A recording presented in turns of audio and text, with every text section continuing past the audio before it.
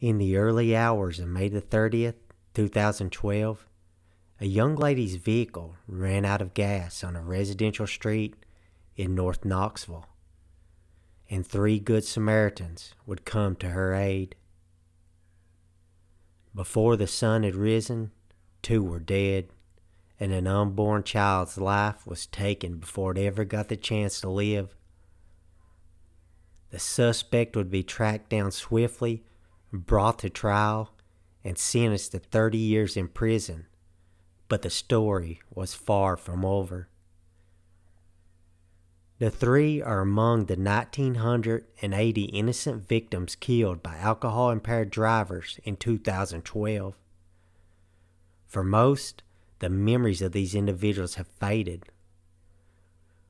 While the world continues to turn, the families of the victims will never forget their loved ones or the individual who stole their lives on that fateful morning.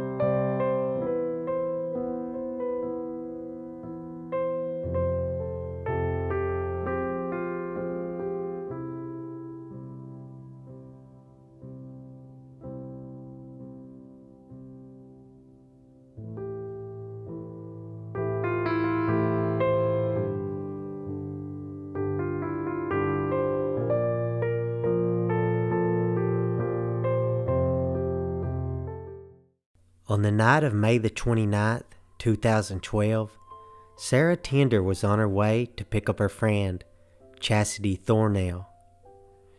She would stop her vehicle on the side of Washington Pike in North Knoxville after running out of gas. Sarah called her friend to let her know what happened.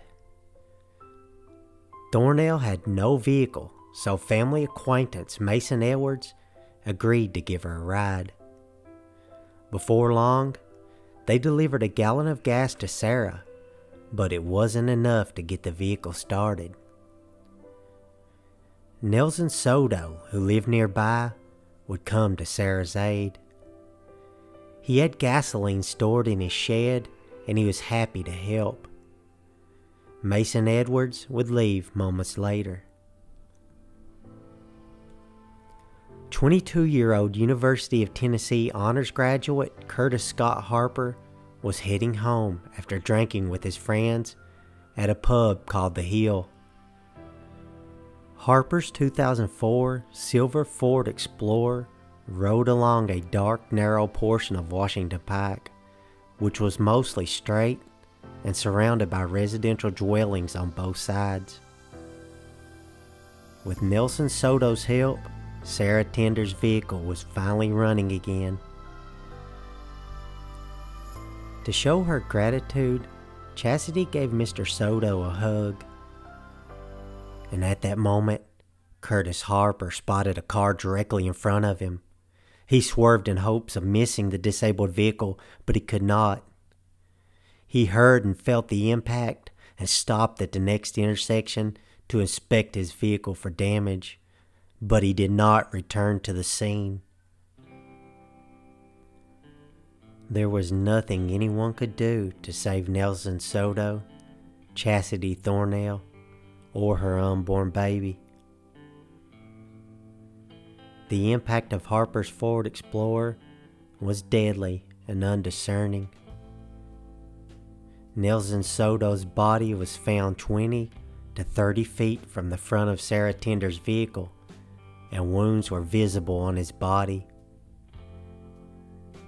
Chastity Thornell had a large wound to her abdomen. Her insides were half out of her stomach and half lying on the pavement. Her hips and legs were twisted and broken. A tiny fetus, Chastity's baby, was found underneath Mr. Soto's body. It had been ripped from its mother's womb. KPD Sergeant Stanley Cash had worked 500 or 600 crash scenes, but this one was the worst he had ever seen. Sarah Tender was unharmed physically, but she would never overcome the burden of living through that tragic night. Her statements to police and evidence from the scene would lead authorities to Curtis Scott Harper. He would make a futile attempt to destroy evidence by washing his vehicle, but it was too little, too late. As soon as prosecutors obtained an indictment, Curtis Harper turned himself in. During the lead up to the trial, multiple lawsuits would be filed against Curtis Harper, his parents, and the Hill, where he had allegedly consumed alcohol. Chastity's mother would file a $20 million lawsuit against multiple entities. That lawsuit included Sarah Tender as a defendant. The lawsuit blamed Tender for running out of gas despite a fuel warning light and failing to use emergency flashers. Sadly, the incident would take another life. The pressures of the trial and lawsuit, coupled with the post-traumatic impact of the fatal accident, were too much for Sarah Tender. She would take her life several months after the hit-and-run incident. Finally, the trial would get underway, and it would bring contradicting accounts as to Harper's activities before the fatal accident. Prosecutors argued that Harper was drunk by the time he left the Hill and was involved in the accident. Some of his friends took the stand and suggested otherwise. The fact that Harper had a prior DUI did not help his case. The use of autopsy and crime scene photos would be a subject of contention for attorneys. Defense lawyers objected to certain photographs, claiming that they were extremely graphic and gruesome. The photographs were allowed by Knox County Criminal Court Judge Mary Beth Leibowitz. Prosecutors were playing a risky game by introducing the gory pictures, but it would pay off in the long run. Jurors would deliberate for more than 6 hours before returning a verdict. Curtis Scott Harper would be found guilty of 3 counts of vehicular homicide, DUI, reckless endangerment, leaving the scene, and tampering with evidence. Mary Leibowitz would sentence Harper to 30 years instead of the maximum of 45. She would justify that decision by saying she did not want the victims' families to suffer a judicial setback years from now. But the wheels of justice were already set in motion, and Leibowitz would partially be at fault for the setback. In November of 2015, the Tennessee Court of Criminal Appeals would rule in favor of Curtis Harper, saying that Judge Mary Beth Leibowitz was wrong for allowing the jury to see some of those gruesome photos.